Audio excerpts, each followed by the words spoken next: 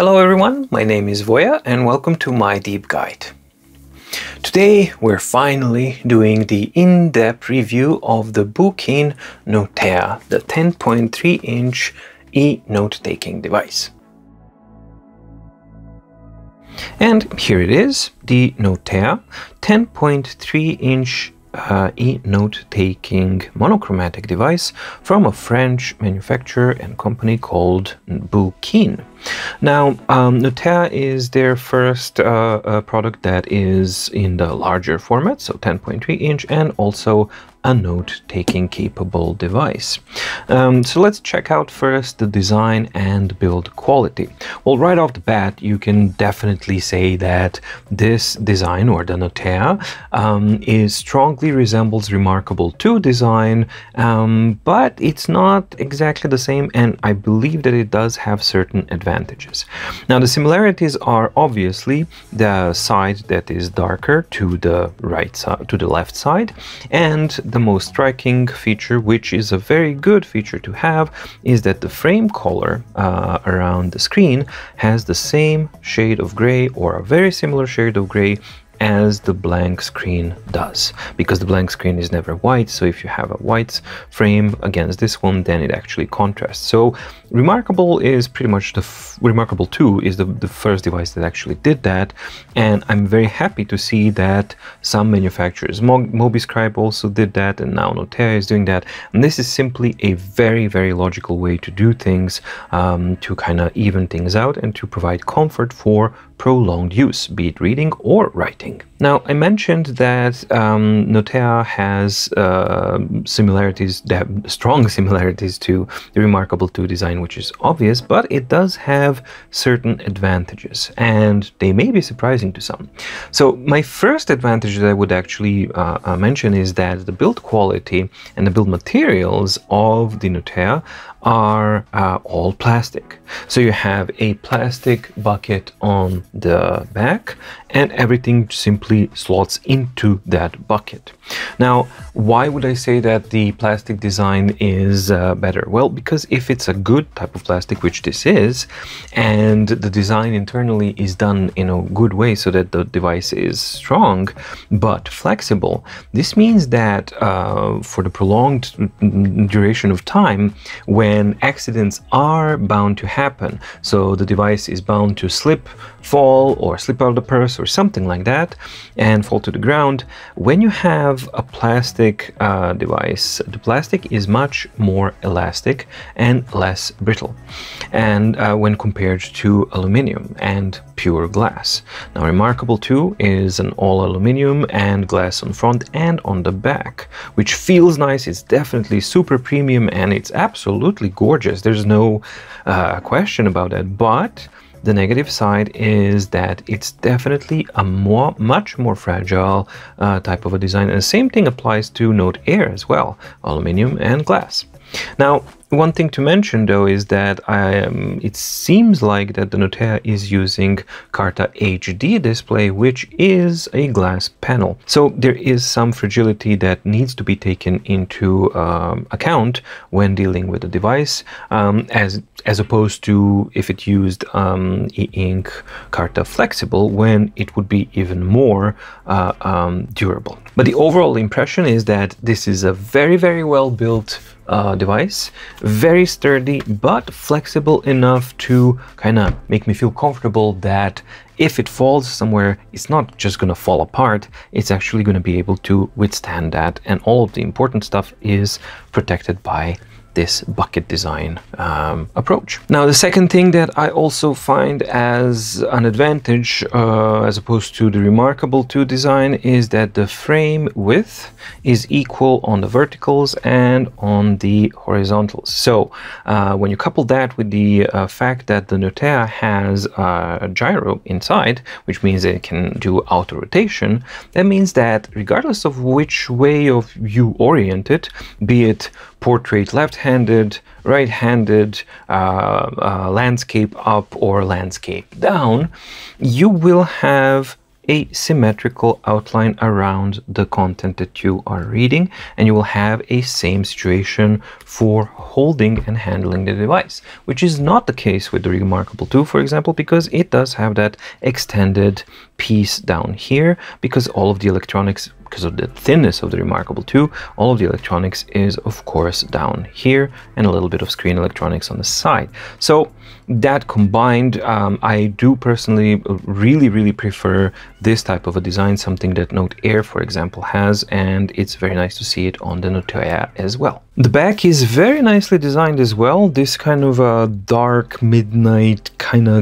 gray, maybe even a little bit of bluish depending on where you look at, but you know, very faint tint of color there, but really lovely design. The thing that I absolutely love is that it's a standard type of a tablet design, but it does have this slanted kind of an edge that goes from any corner and ends up with this flat surface. So what you have actually is, of course, aesthetically it's very nice, just a Notea and a little bit of legal mumbo jumbo here and the stereo speakers output down there and nothing else. Why do I like this? Well, first of all, aesthetically pleasing, but most importantly, it's very comfortable to hold in your hand. The edges are nicely rounded, and the slanted surface here provides just enough of an angle to comfortably hold this in your hands when you're reading for an extended period of time. Additionally, the flat surface here provides a nice type of a secure contact with the ground, so it doesn't slip as much, but it would have been nicer if we had just tiny little rubber feet, just very small ones, very thin ones, to completely eliminate the sliding, because sometimes while you are writing over time, not much, but a tiny bit of sliding will occur. So that's something that could have been avoided with tiny little silicone feet down there, but that's just a minor thing. Overall design, yeah, I really like it, as you can see. So just to cover the layout, on the top you have the power button, nothing on either of the sides, and on the bottom you have the USB-C for connectivity, charging, data communication, and OTG capabilities. On the front you got your screen, you got your, I believe, stereo microphone, and as already mentioned, on the back we have stereo speakers. So a very simple, clean kind of a design, but yeah, I love how it looks. The negatives, yeah, for me there's only like two negatives that are worth mentioning. The first one is that there isn't a way to fasten the pen, even though it has a very strong magnetic kind of a cap here that covers the charger port, and as a magnetic thing, it kind of, I found the pen slapping and kind of connecting to other metal surfaces. Unfortunately, it hasn't been designed in such a way to kind of incorporate the pen in any way. So you need a cover that's going to hold your pen, and I think that's one of the negatives of the design. The second negative is, I believe, more important one, and that is the weight. This is a weighty device, I believe primarily because it has a massive 4000 milliamp battery, and that affects the thickness as well. It's not super thick because of the design. I think it 8 millimeters. It's definitely something that you can easily handle, and it just doesn't appear as a thick device because of the design, the way it's done. But the weight, 460 grams, some people will definitely find that as a deterrent and as a potential problem. I personally don't, but I do feel it, and I would classify it as a heavier device when compared to Note Air, Note 3, Remarkable 2, etc. Specifications wise, it's a relatively well balanced device. So it's powered by a pretty much standard quad-core 1.8 GHz CPU that you can see in most of the eNote-taking devices and e-readers these days. It has 2 GB of RAM at its disposal and 32 GB of storage. Out of that 32, I believe around 27 is at your disposal, and the rest is reserved for the system system and everything else. And the screen itself, as I said, is a 10.3-inch e-ink Carta HD, which runs the resolution which is standard 1872 by 1404 at 227 pixels per inch, and it is monochromatic, so not a color unit, it's a black and white unit. It has a dual color front light, which is controllable independently. You can lock it together, you can turn it off, or slide all the way. More on that in the screen section when we're testing out the screen. It's also touch and EMR compatible, so even though it does have this kind of special pen, which while we're at the pen, it also has a pen that's not so ordinary. So you can use your normal EMR pens on this device because it is EMR compatible, but the pen itself, even though it's active, is a combination of it can work in active or passive mode. So even though it does have these 3 buttons, it doesn't have to use them because it's an active pen. That means that it is powered, but the battery is built in, and it's powered or charged by a micro USB cable, not a USB-C. The pen itself, as I said, it works in active and passive mode, but it does use standard nibs that you will find anywhere else, so that's a good thing as well. The device itself is powered by a 4000 milliamp battery, which is quite large. It does have USB-C and USB-C OTG compatibility up to a point, so like many of the devices, some things work, some things don't. We'll talk about that later as well. It has Wi-Fi connectivity only 2.4 gigahertz, which is good and a bad thing, but then, if you run into a place where it, for some strange reason, only has 5 gigahertz, that might be an issue. It has Bluetooth 4.2 support. As far as software goes, it's powered by an Android 8.1.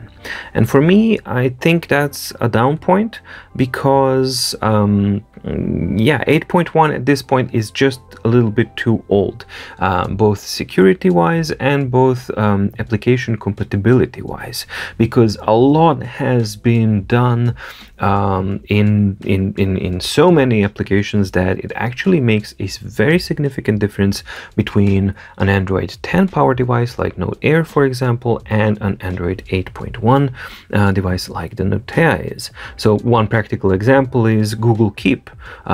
In this version, it won't work properly. It will show, but it will never enlarge, and you can't effectively use it, while that's certainly not the case on Android 10 and Notebook's Note Air. So Android 8.1 here, unfortunately. Maybe they'll someday improve it to Android 10, who knows. It would be nice, but this is what we got. Dimensions are 191 millimeters by 252, and the thickness is 8 millimeters. Definitely on the thicker side of things, but as I said, because of this design, because it's so thin on the edges and then thickens up at the back, you don't get that impression that it's a massive device, and you don't get the slab kind of bricky type of feel. So it's elegant and feels thinner than it actually is. And of course the weight, 460 grams, definitely on the heavier side, one of the heaviest units there. And plus, if you add a cover of some sort, then you're definitely looking at over half a kilo, which is quite substantial. The screen is, as already mentioned, 10.3-inch e-ink Carta HD, both touch and EMR compatible. It does have a front light control, and as you can see, you have the ability to lock it together, and it can go all the way up, and it offers quite nice, or basically excellent, uniformity all around the corners, and it offers a very, very good range. So you are able to have just the tiniest little bit of the front light enabled, and you can disconnect them, and you can use, you can unhook, and you can have blue light and the amber light completely separate. So I really like how it looks. The uniformity and the calibration of the light is extremely pleasant, and I believe that this is a very important consideration to have. And it's very responsive, and for me, if a device has a front light, it needs to be able to go to very, very minimal settings, and in complete darkness, this one is definitely able to do it. So if you're working in complete darkness and you want just the tiniest little bit of the amber light to work, you can definitely do it. In the daylight, you know, it's an e-ink device, so you don't need the front light, but if you want to glow, you definitely can glow and spend all your battery life on that. Image quality is quite good, crisp and sharp, and I think it's calibrated very nicely for the contrast, even in more demanding types of text where you have, for example, like this, you have white text on darker background that's already transparent, and a you know, colorful or different background all the way underneath, and still the text is crisp enough and sharp enough, and the contrast is strong enough so that the text can actually pop out, and the sharpness is quite good, which is something that you should expect from a Carta HD display. What's not that good is the how the color is being handled, meaning that there's no dithering going on, or the dithering that's there is not that well implemented, so you have very pronounced color banding, and this kind of color banding is present in yeah, this kind of material, which of course is always problematic for majority of e-ink devices, but as Kobo Ellipsa has shown before, it's not unobtainable, and it is able to deal with these kind of difficult conditions in a good way without color banding. So the overall screen quality is excellent. The image quality is really good. The only thing is that if you're going to be using this to go through a lot of content that has a lot of images and all that kind of stuff, you should expect the color banding thing to be present. The entire front of Notea is covered by this kind of a structured sheet which emulates or simulates paperish kind of structure. Not only that, it also mutes down and dulls down the reflections really nicely. Now I'm pointing it directly at one of the ring lights, which is super harsh, and just as a reference point so that you can see, here's the Remarkable 2, and you can see that for all intents and purposes the diffusion of the reflections and the screen surface quality and structure is pretty much identical between the two. So excellent reflectivity, really good surface, and overall great performance as far as the screen and the screen quality and reflectivity goes. The distance from the screen surface, or the surface where the pen will touch the screen, and the screen itself is the fairly standard one unit. I'm not going to call it 1 millimeter because I'm not going to calibrate that whole thing. It's close to being perfectly calibrated, but I'm just going to leave it at for consistency's sake so that we can compare with other devices. So let's call it 1 unit, which is now a consistent thing that we've seen in pretty much all of the front-lit devices. In front-lit devices, it's usually between 0.9 and 1.1. So this is like a right smack in the middle, 1 unit of distance between the tip of where you're writing, or the writing surface, and where the screen is. And the calibration is done very nicely that you actually don't even see that. You only see it in the test that I've devised especially for this kind of thing, to have a measurable distance. The battery life on the Notea, so it's powered by the 4000 mAh battery, which certainly sounds like a lot, but don't forget that this one is powered by an Android 8.1, which inherently always had slightly higher battery consumption than Android 10 has, for example. However, I think they managed to do a really good job with Notea, so I've done quite extensive testing and research, so here are the results. I did several tests on the Notea as far as the battery consumption goes, and I have several reading tests, a writing test, and just a general operations kind of text. So the reading test is divided into 3 separate ones: no front light at 50%, and front light at 100%. And it's basically like an hour of letting the Kindle app itself use the word runner at, I believe, 50 words per minute. So this is forcing the device to quite rapidly refresh, but only a small section of the screen. This test doesn't represent actual reading performance here, because it's flipping or forcing a refresh of the screen 50 times per minute, so which is way more faster than what you would normally do. But what I wanted to do, it was the most, first of all, it was the most accessible test that I could do consistently within different parameters, so that's why I chose to use it. But also it kind of established a baseline to determine how much does that front light take away from the system performance. So that's basically the idea.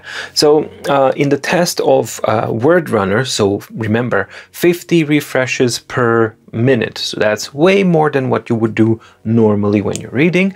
In those cases, without any front light, Notea consumed around 9% of the battery life for 1 hour, which estimates around 11 hours of that super high consumption mode of just constantly flipping pages, and that's without front light.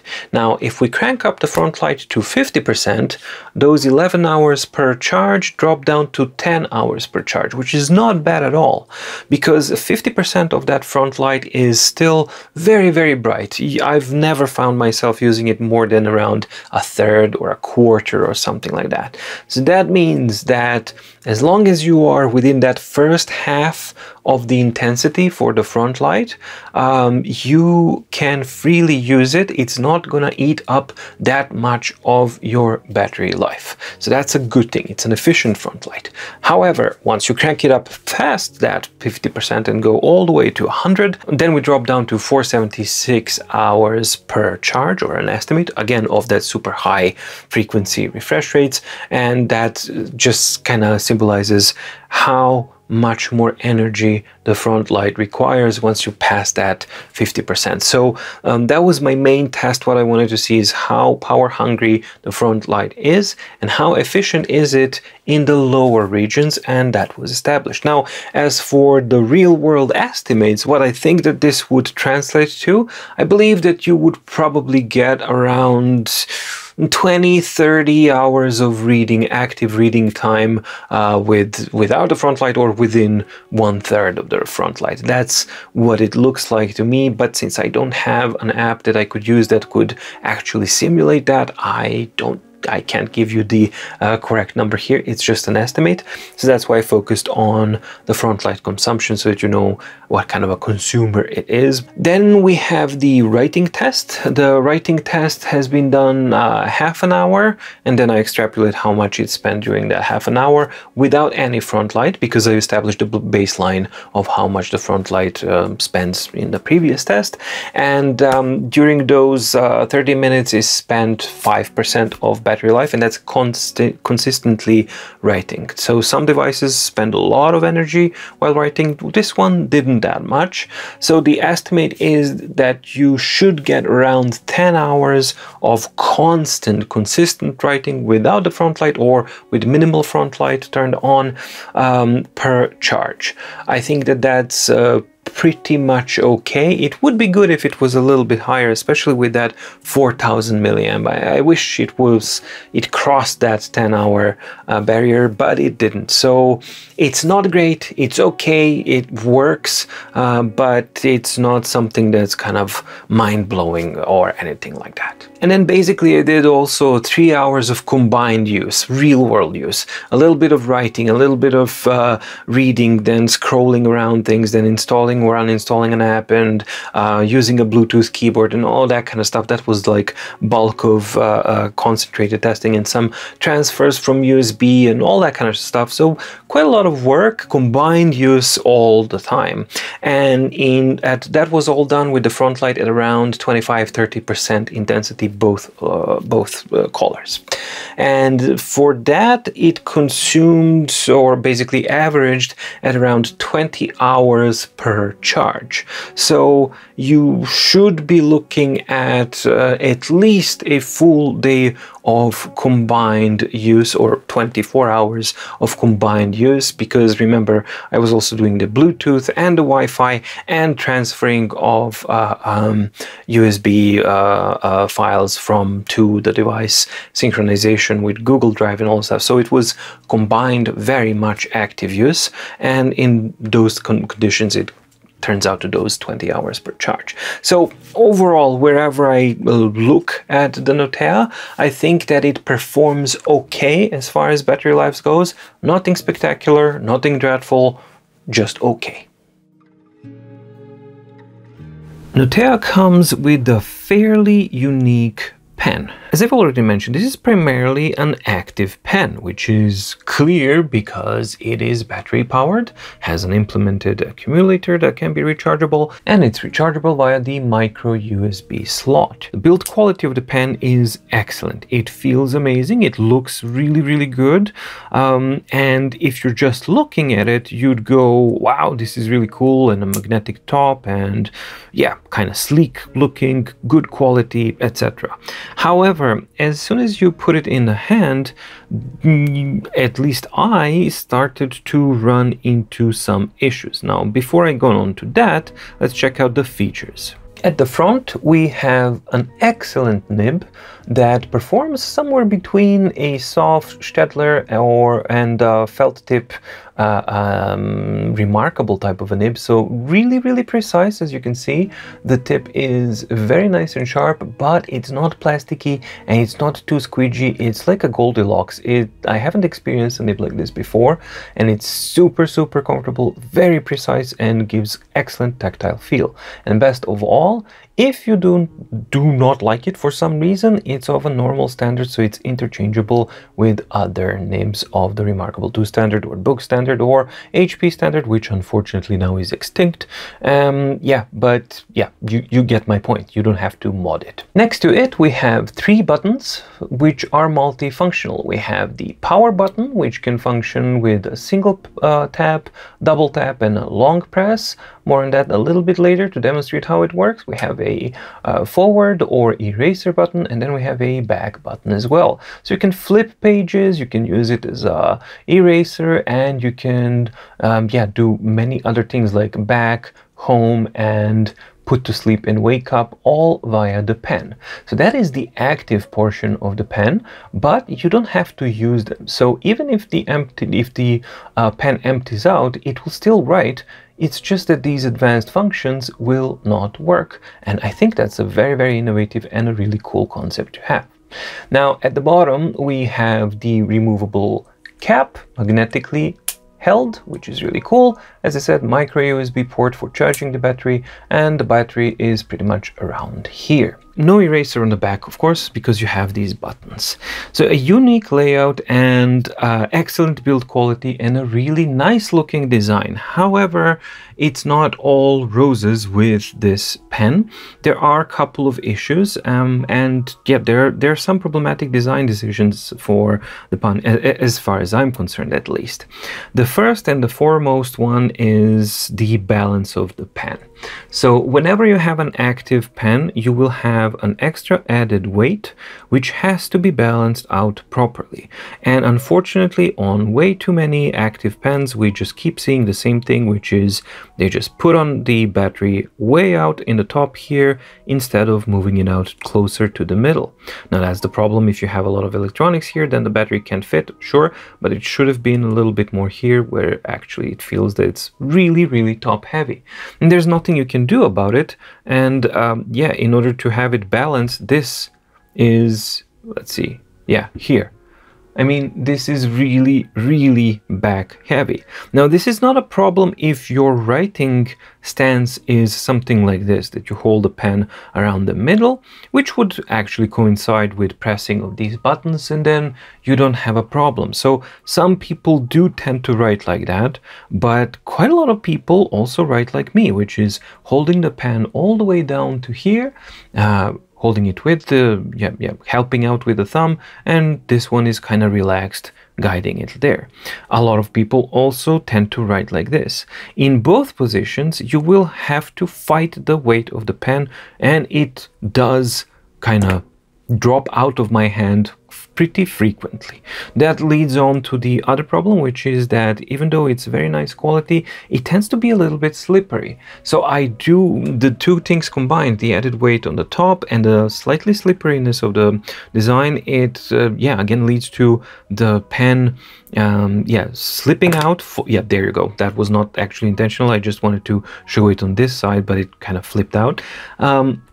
So yeah, the pen can fall out of hand or slip out of hand, and I do feel that I constantly have to fight it in some way, which of course after a longer session exerts a bit of pressure and fatigue to the hand. Generally speaking, I find this pen to be a conflicting experience, mainly because of those, it's like two extremes. On one hand, you have wonderful design and build quality, and because of this nib and just how it's actually implemented nib, the pressure sensitivity is really good and the precision is really, really good, especially if you're using a thinner pen, because I was just testing something out here. But when you set it down to thinnest, then you have absolutely excellent control, and the pressure sensitivity, it's not for drawing, it's just to mimic a normal pen, how it actually feels.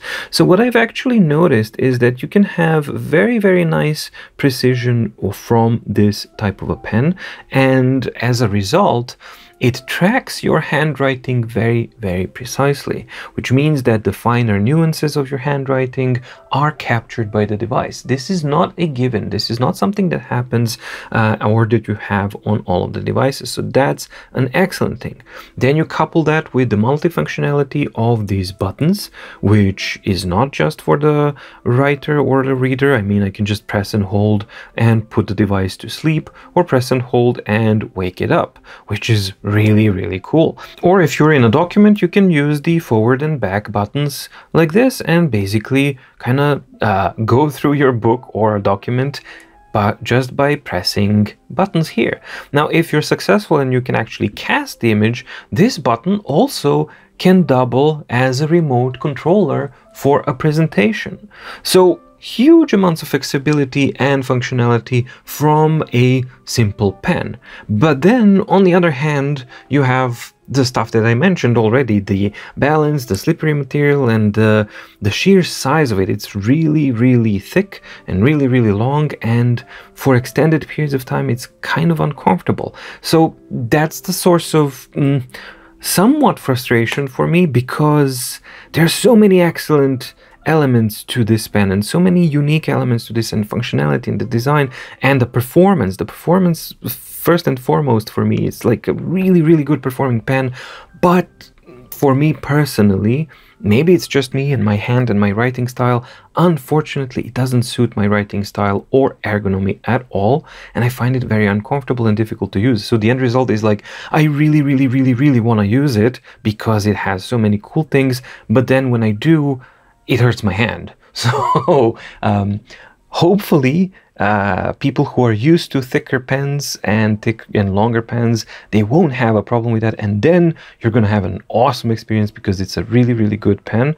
But if you prefer thinner, lighter pens, then this is definitely something that you have to take into consideration. But here's the thing, if that doesn't suit you, you get yourself the other pen and you just continue writing because it's EMR compatible. So that's something that you definitely have to keep in mind as a positive.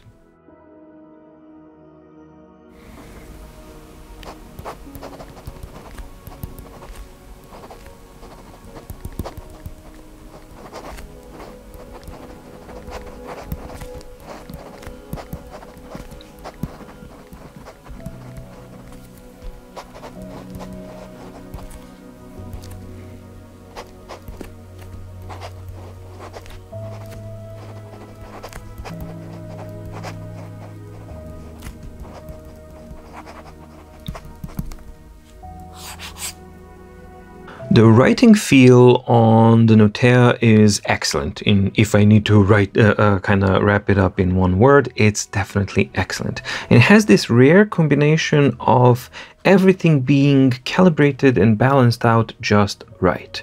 So it has the right type of surface and right type of friction so that it does offer kind of a feel, so it's not glassy at all, but it's not super raspy to eat away the nib and to actually, you know, provide too much resistance when writing. It has the right balance of speed, or really good latency speed, super precise results. When you combine everything together, you get a really good writing experience. The default nib, as I already mentioned, feels excellent. It's just a shame that it's hooked up to the pen that is so large. It would have been nicer if it was at least thinner. I think that then I wouldn't have that many problems with it, but maybe it's just me. The bottom line is that problem with the heaviness, it does interfere with the overall writing experience. However, on the other side, the precision and the pressure sensitivity is so finely calibrated that whenever I return to this pen, I just get better results. I get better capturing of nuances of my handwriting, right?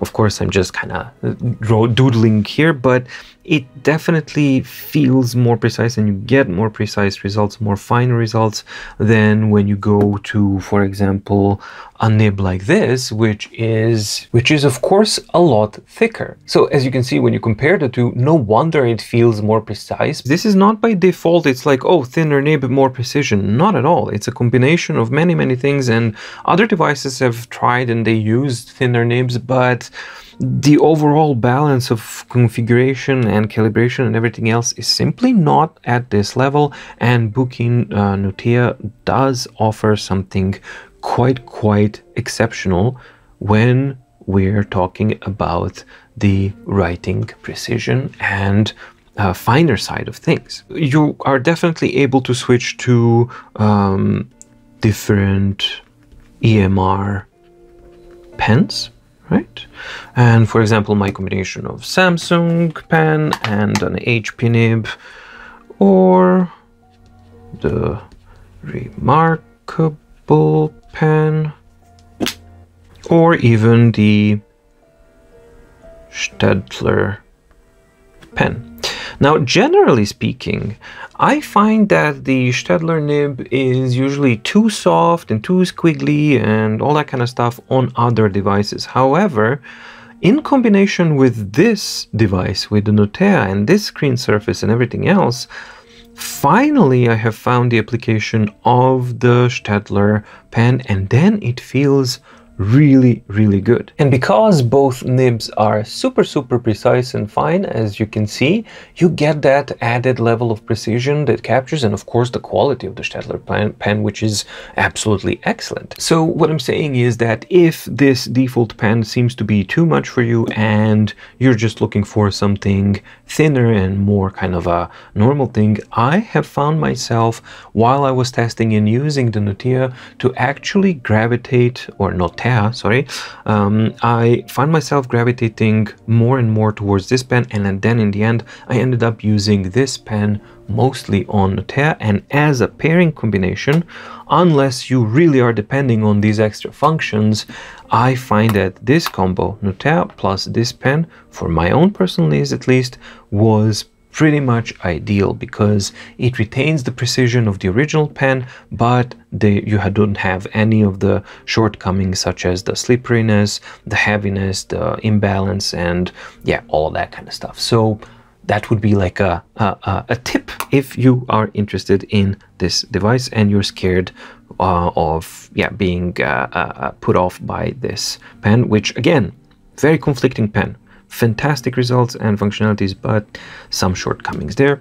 On this one, I just had pure enjoyment using and writing on the Notea. First, the PNG of the export of the notebook, and let's see how does that export. Well, on the first look it looks okay, but it is of a relatively low resolution and it has no anti-aliasing at all.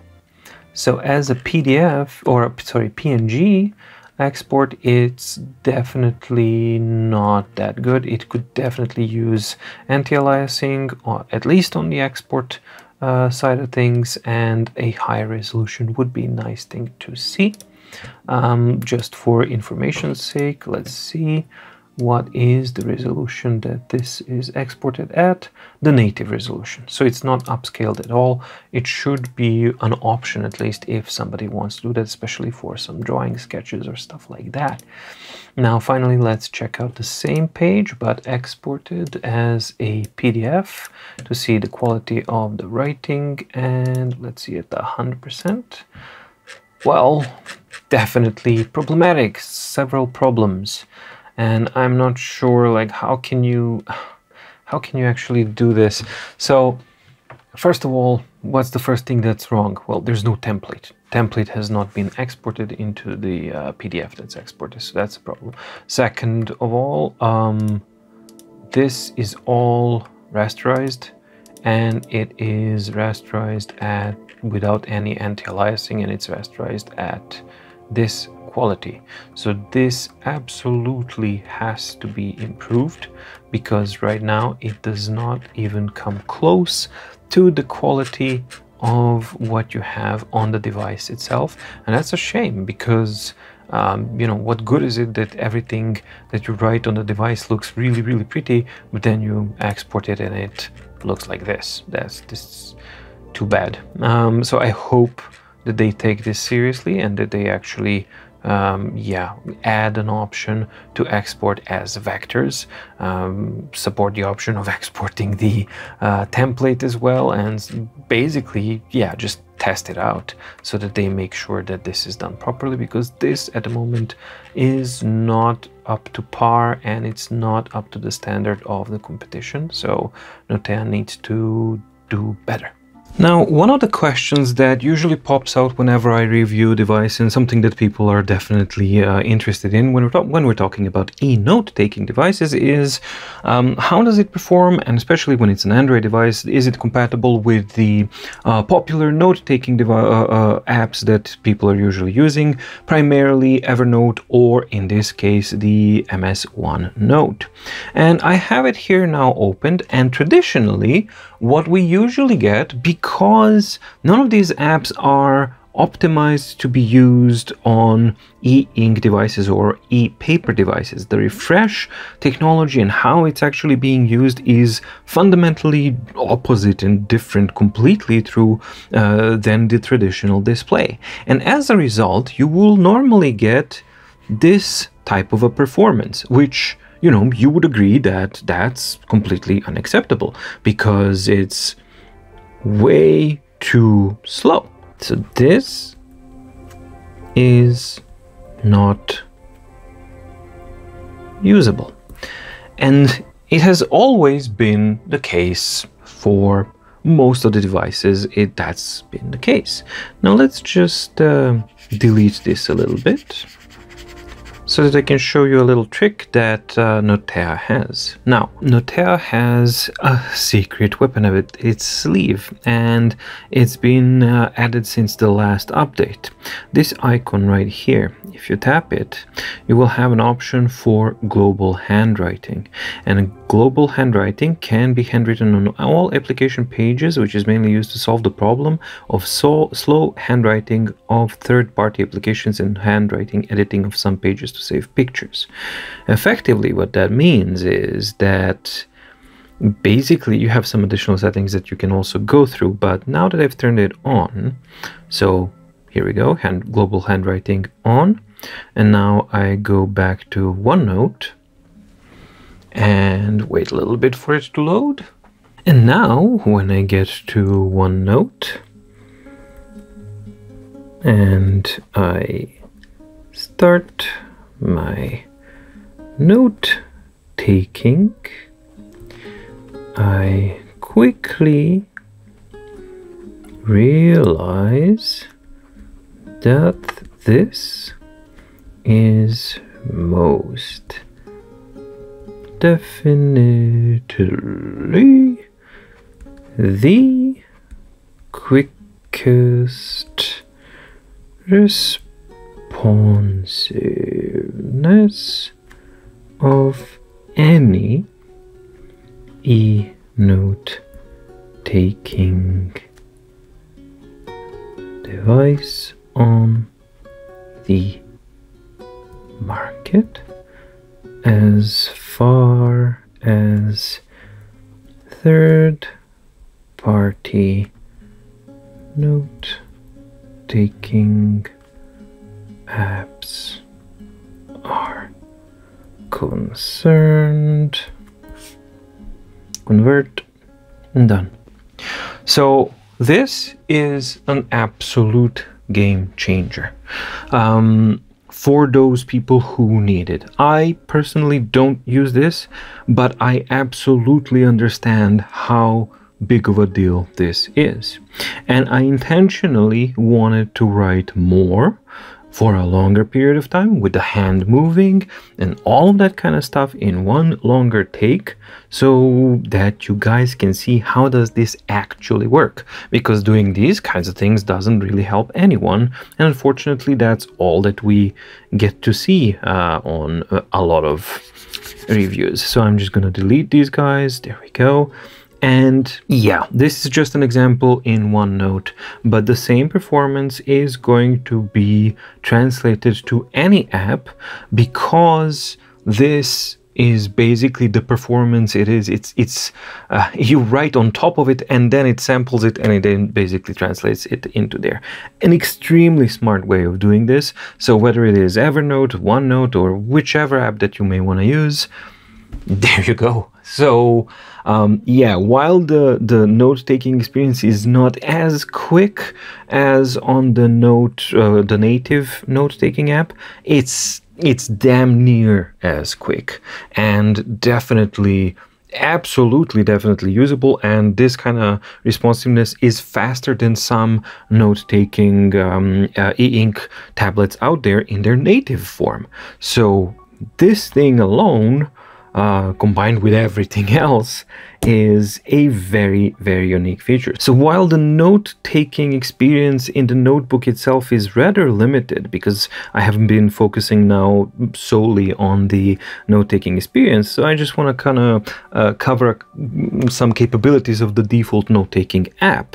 So for example, you have limited pen options. They're very usable, but they're kind of limited. You have pen, pencil, and brush, and you can change the size of your brush like this. Range is a very strange translation for the eraser. It can also be like a trace, which is track. It's like a stroke. Then a range is what you actually draw around, and all is deletes the whole thing. You have the undo, redo. You have a text box to add. You can add a photo in there, and you can also change a template.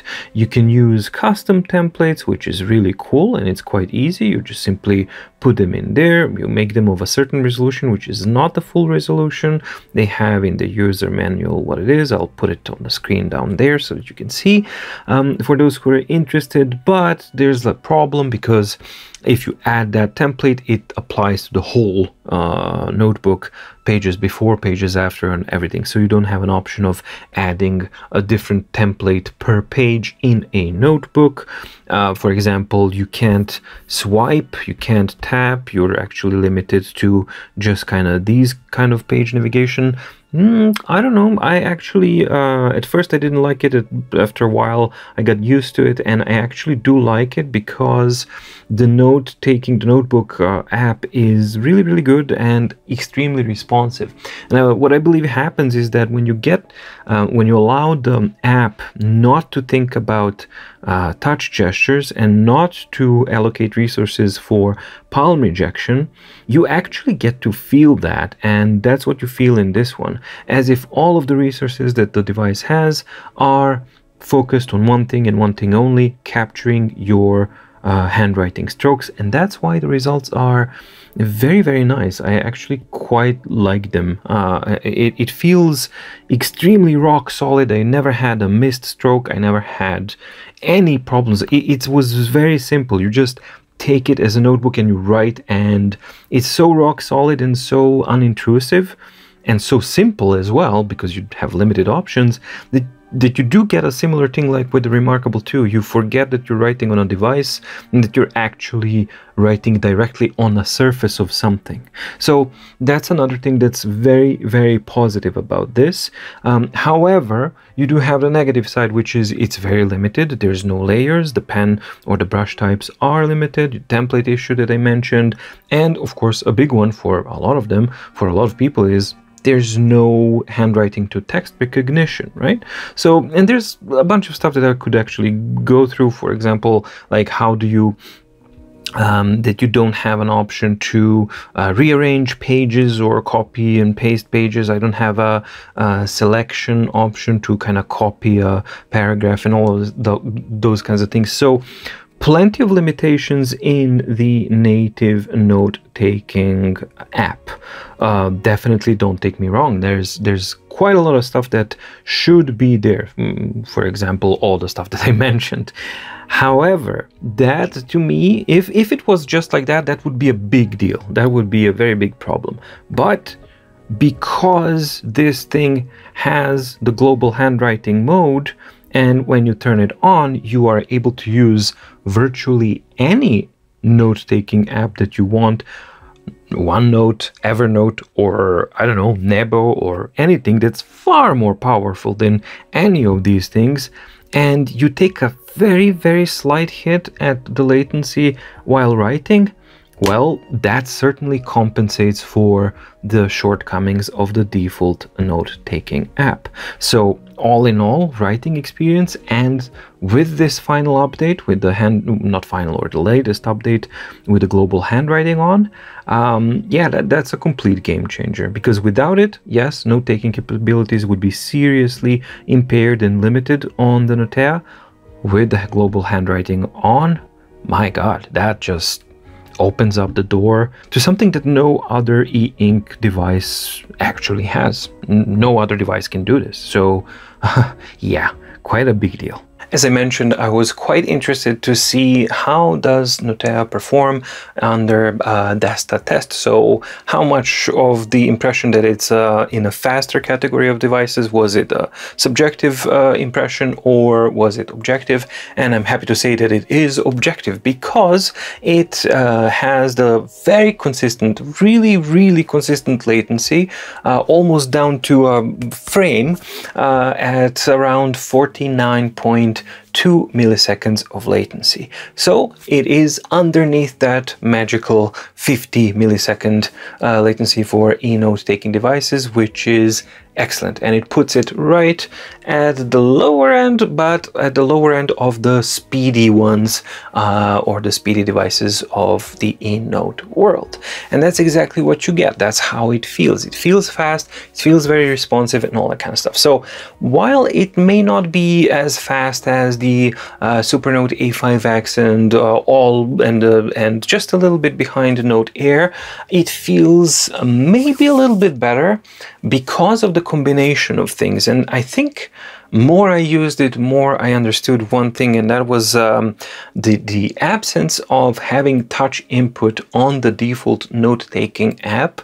I believe seriously leaves room for the system to allocate resources directly to handle your handwriting. And that's something that I think we're missing on the other apps, and that because of the palm rejection and all that kind of stuff, and the touch input and everything else, I think all of that actually costs a little bit, and the cost is stability, reliability, consistency, and precision. because those four things I consistently noticed with Notea when I was writing. So I never had any missed strokes. The D.E.S.T.A test also showed no matter how much I repeated, the speed is consistently the same, which is not always the case. This is why I always repeat it like 5 or 10 times and then I average out the result, because there always is some variation between different takes. Even though the conditions are always the same, it's just how the device is interpreting things, and sometimes it's a little bit slower, sometimes a little bit faster. Not so with Notea, and I believe that has to do with the ability of the system to be focused only on drawing these strokes. So it was remarkably consistent in the results, and that's the first time that I've actually seen that in any of the devices that I've tested. And that shows in that reliability and consistency of writing, and it's also able to capture very fine nuances of your writing style, and the end result is when you spend quite a long time writing on it, as I mentioned before, you kind of forget that you're writing on a piece of technology, and it feels that you're directly writing on a surface of some sort, not on an input device. And the only other one that actually does that is the Remarkable 2 that gives you that, and it gives you that with the speed and everything else, but this one does that with the precision and the tactile feel. So overall, great D.E.S.T.A results as far as I'm concerned, and it confirms objectively what I subjectively felt.